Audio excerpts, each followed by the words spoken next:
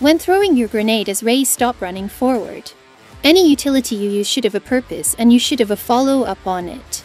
Throw your grenade where you think the enemies will be. That means if your prediction is correct, you can lure them out.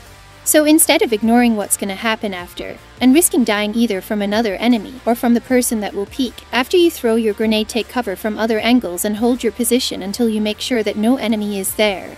If there is someone there, you have an easy shot, since they will be running to safety. So from now on,